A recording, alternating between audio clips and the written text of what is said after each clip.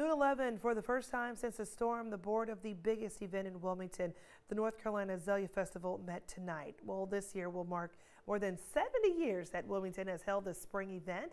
The committee is constantly talking over the famed venues that host festival events and how they were impacted by Florence. One in particular is Airlie Gardens that currently sits closed due to damage from the storm. The festival is not until April, and the committee has already planning to hold several volunteer events to try to help to get the gardens back to good shape for the event. The big issue that we have after a storm like this is, are they going to be worthy, ready and prepared for an event the scale and the scope that we're wanting to hold there? At this point, we feel like all the venues are going to come together.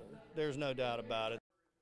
Jonathan Hedge and Allison English with the festival committee tells us they plan to take the damage done to several venues and use that in some way to promote the upcoming 2019 festival.